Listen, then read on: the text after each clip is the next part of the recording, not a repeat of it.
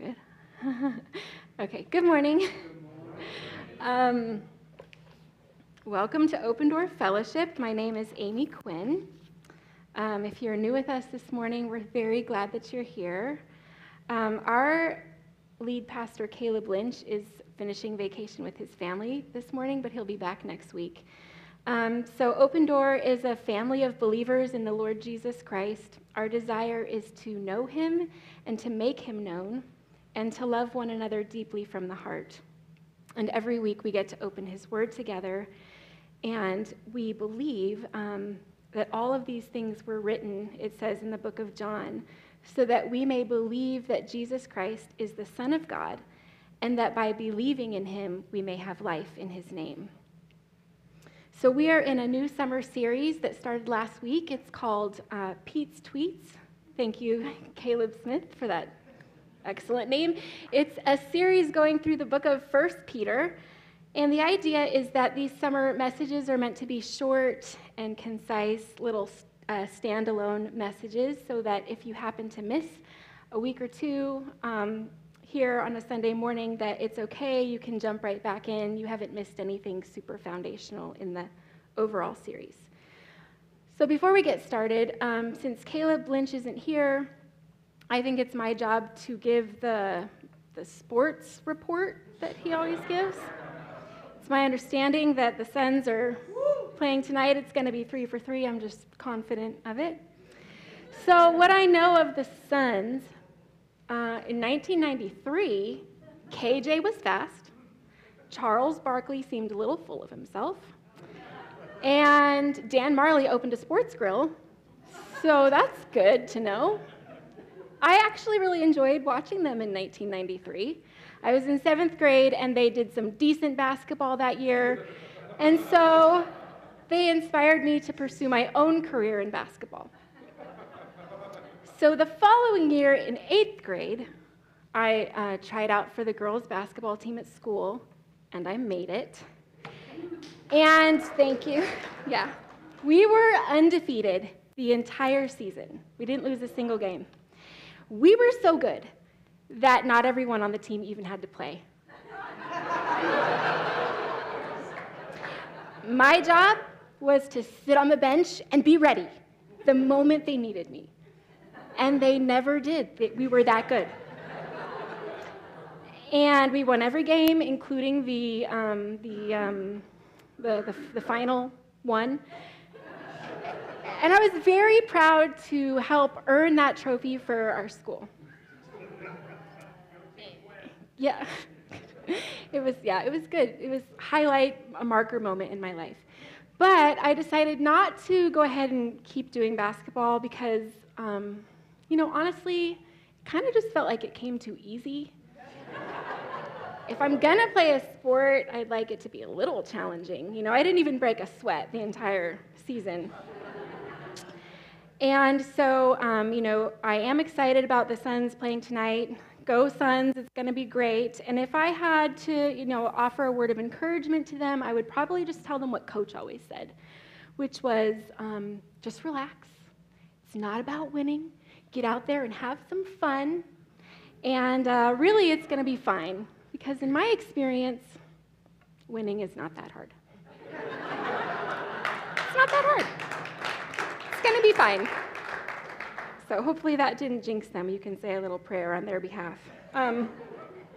Okay, Pete's tweets. Last week, Caleb Smith covered 1 Peter chapter 1, verse 3, and it said that we who have believed in Christ have been born again into a living hope through the resurrection of Jesus Christ from the dead. And picking it up in verses 4 through 7, that we have been born also into an inheritance that is imperishable, undefiled, and unfading, kept in heaven for you, who by God's power are being guarded through faith for a salvation ready to be revealed in the last time. In this you rejoice, though now for a little while, if necessary, you have been grieved by various trials, so that the tested genuineness of your faith, more precious than gold that perishes though it is tested by fire, may be found to result in praise and glory and honor at the revelation of Jesus Christ. And it looks like Pete has gone over his character limit for Twitter. This is why I don't do Twitter, because conciseness is not for everyone. Let's pray over these verses. Lord Jesus, we thank you for our living hope. We thank you for an inheritance that is ready to be made revealed when you appear. I ask you that you would release new faith in us as we read your word, that we would take it in, that your Holy Spirit would unfold its meaning to us, and that we would step in and trust you fully. And I ask, Lord, if there's anything that I am not meant to say, that word, when it goes out, that it would just not be planted, and that only your words would go out and be planted this morning. I just ask that you guard our hearts and our minds as we take in your word. In Jesus' name, amen. So the first thing is that last time I preached, I got some really good feedback on my Bible chart from most people, not from everyone. But since you loved it, I thought I'd bring you a little something new. Jason, should we show them our map, a Bible map today? So when Peter is writing this letter, we think he was probably writing from Rome, and he's writing to all of these, the region over here that's in red, which is modern-day Turkey, probably in the year 62 AD is what they think. And it's crazy how in just 30 years since Pentecost, the church has really spread. And there are well-established churches in all of these regions, and they believe that the church spread so fast because, for one thing, because of persecution. So as early on as the stoning of Stephen in the book of Acts, people had been watching these followers of Jesus. They were willing to be tortured. They were willing to die for Christ rather than to deny him as Lord. And they were forgiving and merciful to their persecutors. It was profound. It was inexplicable. And the faith that these Christians had in Jesus Christ made people very curious. And they drew near to hear the gospel. And many of them believed. And the church just grew like wildfire. They went around proclaiming Christ alone as Lord. And then Rome doubled down against the church. And many fled from the center of persecution. And so they're just all over the place right now, but persecution has still followed them. And it's one of the reasons, the primary reason that Peter is writing this letter to them, to encourage them. They were outsiders. Peter called them exiles in verse 1. And it wasn't just a few individuals experiencing hardship, it was collectively as a whole Christian community. It was like everywhere you turn, you learn that this faithful brother has just been put in prison. And this dear couple that you love had all their possessions and their home confiscated. And this sweet sister was harassed in the marketplace, and they wouldn't let her buy anything. And, you're meeting in secret with 2, 3, 4 people in your home, and you don't know that your neighbors won't inform on you. And so it was just a time of real testing of their faith. And it was wearing them down. And Peter saw that, he knew that, and they were wondering, is it worth it? Is this life in Christ worth it? And Peter, along with all of the writers of the New Testament, it's a huge theme in these letters. They keep saying, it's worth it, it's worth it. Stay the course, hold fast, and remember that the gospel that you have been saved into is one in which the Lord Jesus endured suffering for the joy set before him. And then he sat down at the right hand of the Father, and you also now, following the Master, are going through temporary, albeit really, really painful, but it's temporary suffering, and you're following him into ultimate glory. The temporary will give way to the eternal. And they took the message in, and they did persevere. And how do I know? Because we're still here today. We're still here. We're still persevering through the various trials in our faith. Peter says, you can take joy in this. Verse 4, that you have been born to an inheritance that is imperishable, undefiled, unfading, and it is kept in heaven for you. So what is this inheritance that he's talking about? Jesus came to introduce the kingdom of God to us. Jesus said in Matthew, he said, seek first the kingdom of God. He's always talking about the kingdom in the book of Matthew and the kingdom that we're going to inherit. He said, seek first the kingdom of God. And he said this so that in seeking it, we would find it. And that in finding it, we would enter it. And that in entering it, we would inherit it. Matthew 25, verse 34 says, then the king will say to those on his right, come, you who are blessed by my Father, inherit the kingdom prepared for you from the foundation of the world. Colossians 1:12 says, your faith, not any good works, not anything you've done, your faith has qualified you to share in this inheritance. Romans 8:17 says, we are co-heirs with Christ, that we share in his sufferings now, and we will share in his glory in eternity. And just as this inheritance is being kept safe for you, you are being kept safe for it. Verse 5, by God's power you are being guarded through faith for a salvation ready to be revealed in the last time.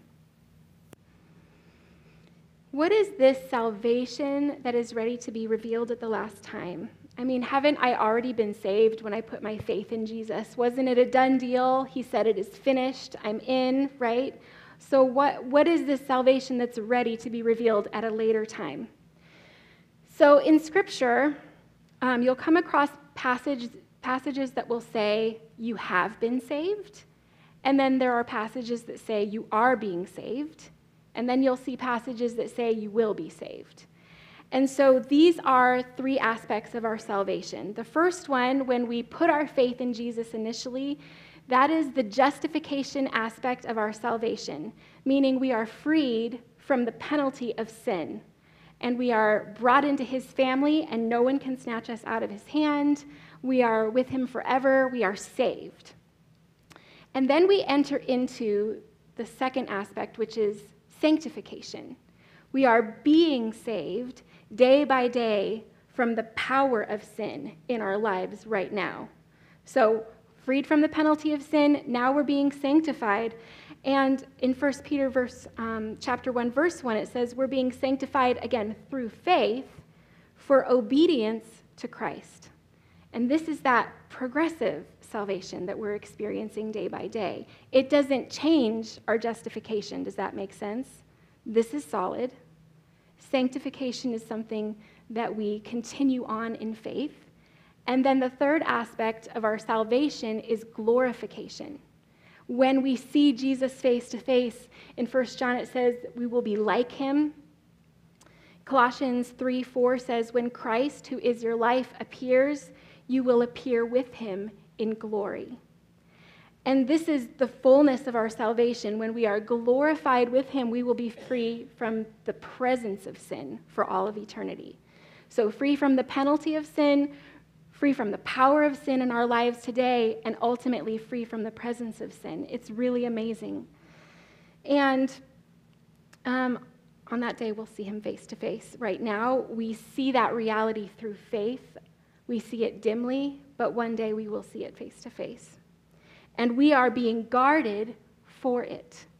It is ready to be revealed now. It is ready now to be revealed, and we are being guarded for that time when we see Jesus. So what are we being guarded from?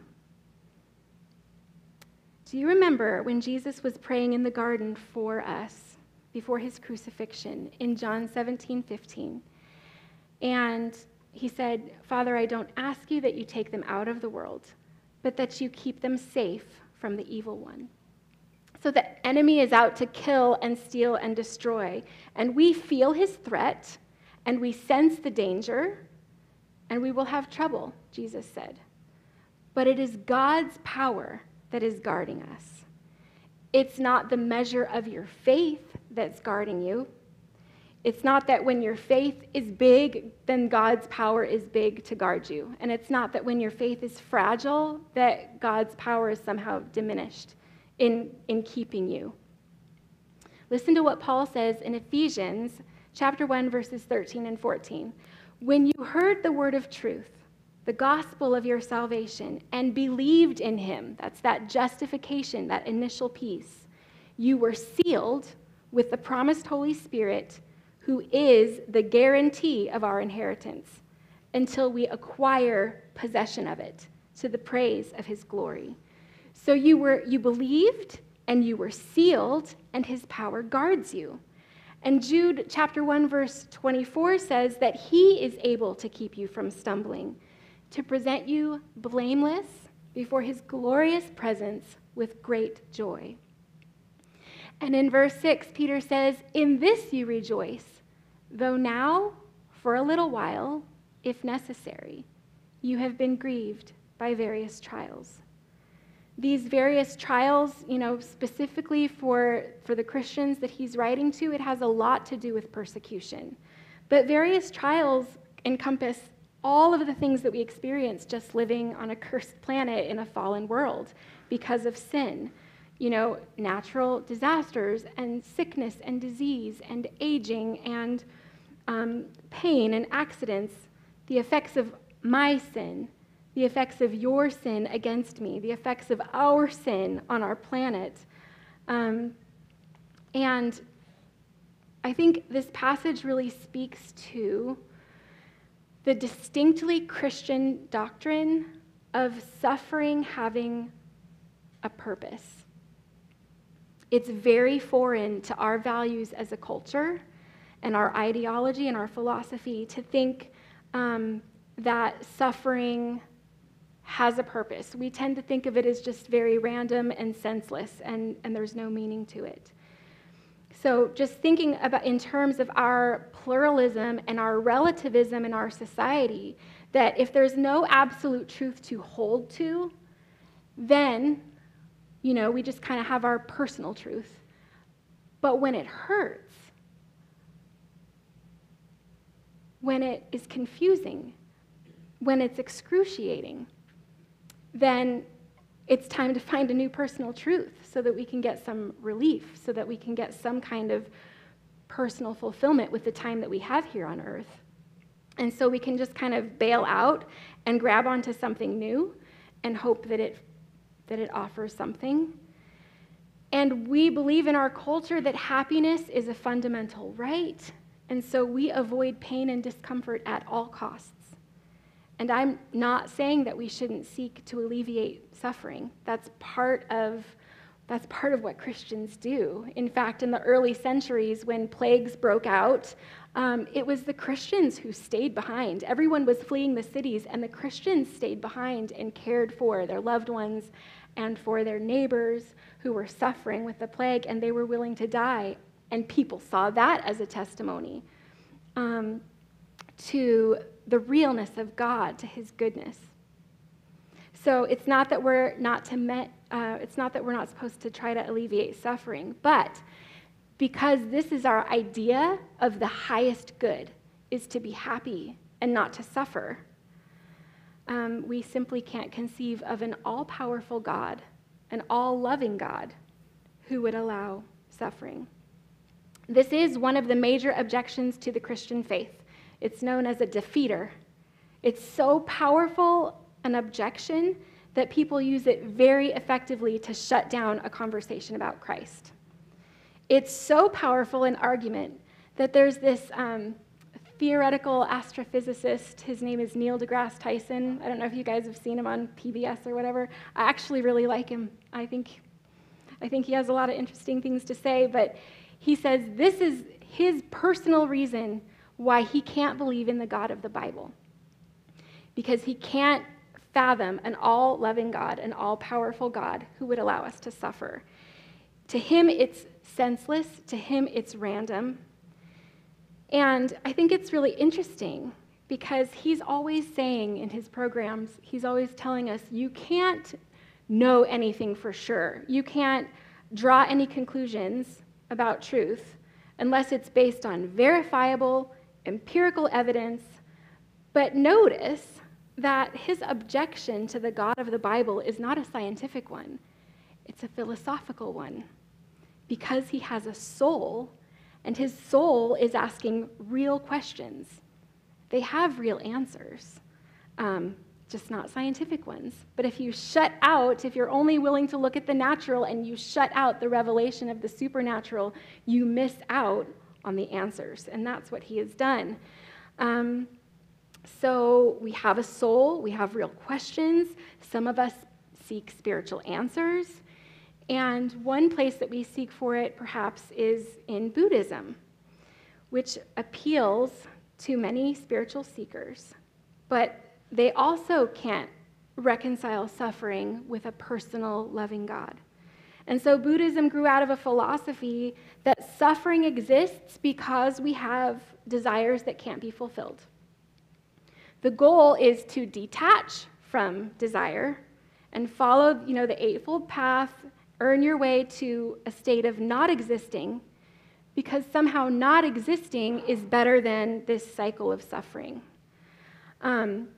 And I think that perhaps this is why Buddhism has a very minimal music tradition. It's very muted. There is a musical tradition, but it doesn't have much in the way of melody. It's, bells and drums and chanting, but it's not full of joy, and it's not full of hope.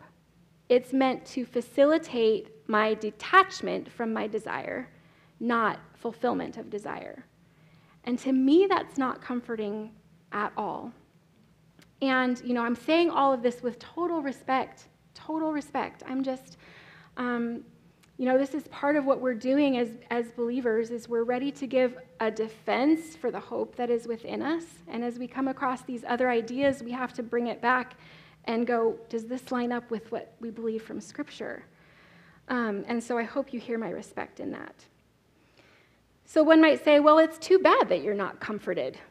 Life is suffering, and you just have to face the fact. Grow up, face the facts. Again, with all due respect, you don't have to tell followers of the cross of Jesus to face the fact of suffering. Christians are the ones who own up. We have admitted that we, as a human race, rebelled against God, that we are the cause of the train wreck. We're the reason the whole city collapsed on top of us and we're buried alive. But God had compassion because he's all-loving, and God had capacity because he's all-powerful to launch a cosmic rescue mission that required him to come down into it where we were. We were buried under the debris and the rubble. We were crushed and unable to breathe. And he came and walked through every square inch of our existence, and he suffered our consequences, and he suffered our death. And Jesus understood that suffering is not random, and it's not meaningless. Suffering was necessary. It was necessary in order to bring many sons and daughters to glory, is what it says in Hebrews 2:10.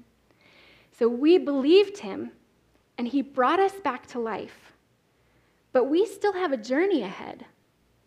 And he said, it's going to seem dark at times, but I'm the light. It's going to be very painful at times, but I have peace for you. And he said, trust me, follow me. Peter understood this. So when Jesus reinstated Peter after Peter had denied him 3 times, and Jesus brought him back and did the whole, do you love me, do you love me, do you love me? And he reinstated Peter.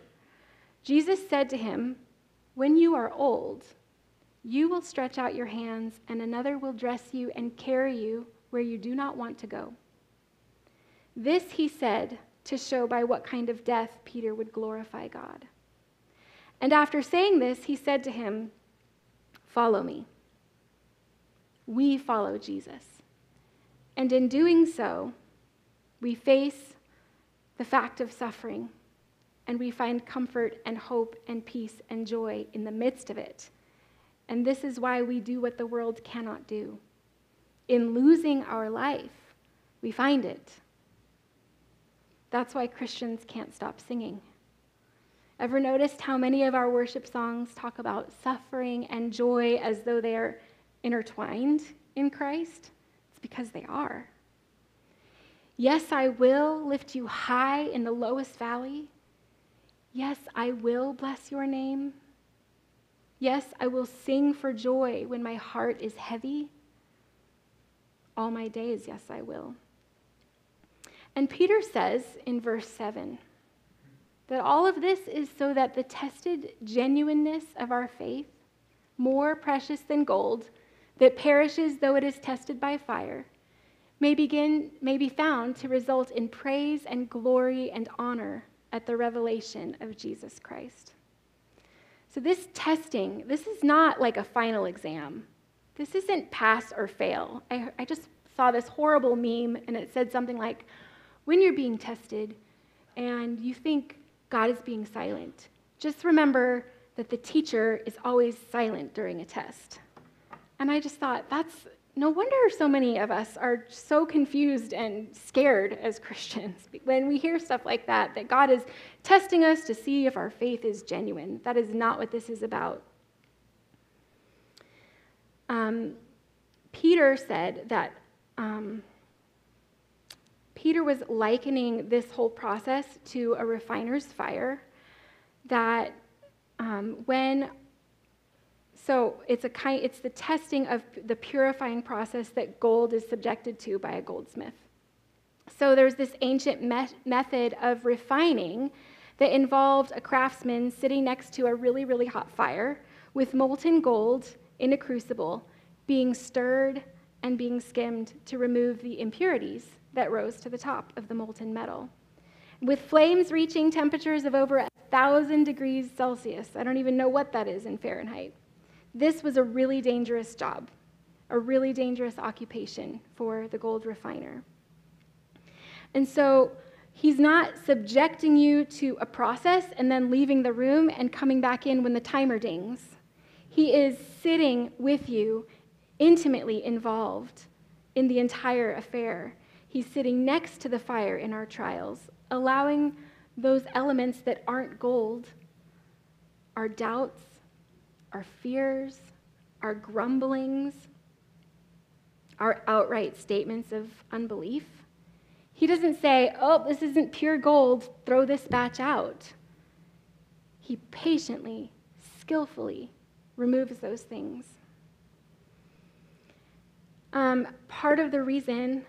Here are the reasons that our faith is so extremely precious to God. The first one is that our faith allows us now to take hold of all of his precious promises for us and his provisions. We're told in Scripture that he has given us everything we need for life and godliness. And it is through faith that we grab hold of them. It is through faith that we appropriate and make it our own, his joy, his peace, his comfort, his courage. Our faith is precious to God. Another reason our faith is so precious to God is that it glorifies him and it displays the truth about his invisible kingdom that is ready to be revealed.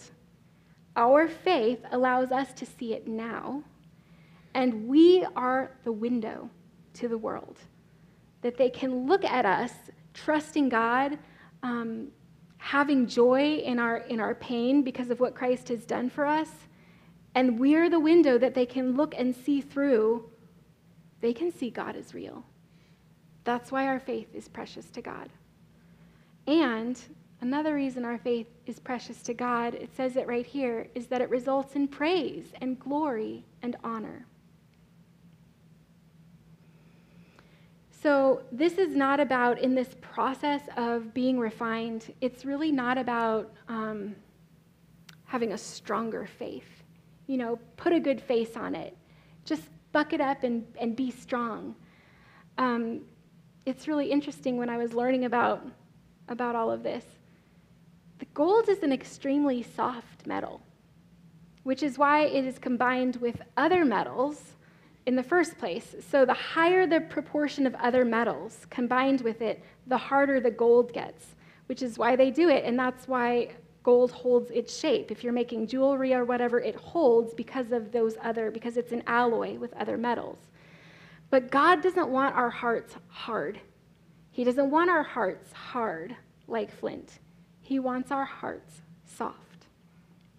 He wants our hearts malleable. When gold has been refined, it can stretch, it can be molded, and pure faith, like gold, it can meet this situation, it can meet this situation, it can do this in any situation. And it might be with tears running down our faces, but it can. And if it can't do this in any situation, it can do this in any situation. And if it can't do this, it can do this. Our gaze at the Father is what our faith is. A.W. Tozer has this great quote, and I didn't write it down, but see if I can remember it. He says, "If faith is the gaze of the heart at God, and if this faith, something about if this faith is the gaze of the heart at God, and that's why it's one of the easiest things that we can do, because it's just about looking at him. And it would be like God," he said, "to make the most vital thing easy and place it within the range of possibility for the weakest and the poorest of us."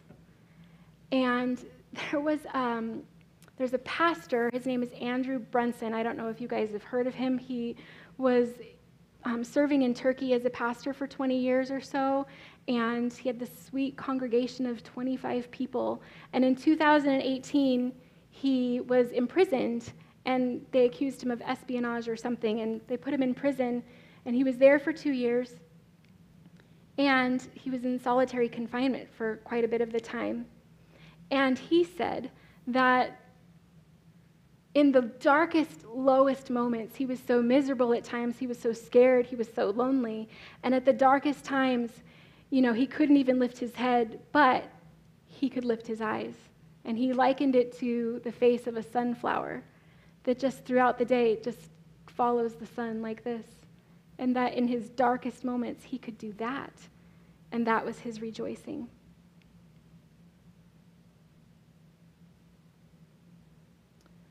So our rejoicing, it might not look like dancing. It might not even look like singing. It might just look like looking at the face of Jesus. It might be through tears and snot running down our faces. In Jesus' case, it was sweating blood. But he showed us how to say, "Your will be done, because you've set joy before me." One example for me of being in a dark place, one of my various trials, probably the hardest one for me in my life was losing my dad unexpectedly when I was 15 years old. That was definitely the worst. I learned through that loss what Psalm 73, verse 28 says, that the nearness of God is my good, that he is a refuge. But I wasn't in any kind of major suffering when I studied this passage. It was all, my thoughts about it were just kind of all up in the realm up here about it. And these are all things that I believe in my head and in my heart. I believe these things. But then my faith was tested, maybe in a small way this week as I was preparing. So my husband, Mike, was in a lot of physical pain this week, and I won't go into the details. He's gonna be fine, but it was really hard to watch. And I had just been learning all of this about suffering and crafting this message about rejoicing in suffering. And it just felt like my faith was tested in that. It was really hard to watch. Neither of us could sleep. We tried this, we tried that. I'm doing everything I know to alleviate his pain. And I'm praying, and I'm crying, and I'm asking God, why? And please, please, please, God. And when we've tried just about everything, and it looks like he's just resigned himself to the pain is going to last a while. He turned on the book of Matthew on his Audible Bible, and he just listened to Jesus. And I just was crying about it because that's so beautiful to me. It teaches me what it looks like to set our hope on the joy that is set before us. We've all suffered various trials, pain and hardship and loss and loneliness. And for millions of our brothers and sisters right now, it's very dangerous to live for Christ. That region that we were showing you on the map, that modern-day Turkey is, I think it said, the 25th most dangerous place right now to live for Jesus, where people are still being taken to prison. They're still losing their lives. They're still persevering in the face of tremendous persecution. And we don't know that it won't be the case for us at some point too. But no matter what our circumstances are, we know that he is keeping our inheritance for us, and that he is keeping us for our inheritance, and that is something that we can rejoice in. Paul says in Romans 8:18, "For I consider that the sufferings of this present time are not worth comparing with the glory that is to be revealed to us." Another thing that Pastor Andrew Brunson said about his time in prison, it was an encouragement to the rest of us. And he said that he believes that one of the best ways that we can prepare our hearts for whatever suffering may come is to invest our lives in being loved by Jesus and in loving him in return. He said this because we're willing to suffer for those that we love. We're willing to suffer for those that we love, just like Jesus did for us. And this fits perfectly with the last verse in our passage, verse 8. "Though you have not seen him, you love him. Though you do not see him now, you believe in him and rejoice with joy that is inexpressible and filled with glory, obtaining the outcome of your faith, the salvation of your souls." So as we go to the table this morning, every week we remember what Jesus has done for us, and we take this little cracker that represents his body broken for us, and we take this little cup of juice which represents his blood spilled for us, and we remember his love. And we love him because he first loved us. I love to think that when Jesus endured the cross, it wasn't so much the physical suffering that was the worst for him, although it was horrendous. It was being separated from his Father. In all of eternity, Jesus had never been separated from the Father. And in that moment, he knew he was going to have to face that the Father was going to reject him for our sin. And on the cross, he didn't cry out, it's too painful, make it stop." He cried out, my God, why have you forsaken me?" And he did this so that in our suffering, we could always say, my God, you will never forsake me." We have followed Jesus into his death, into his life, into his resurrection, and we now have a living hope and an inheritance soon to be revealed. And in this we rejoice.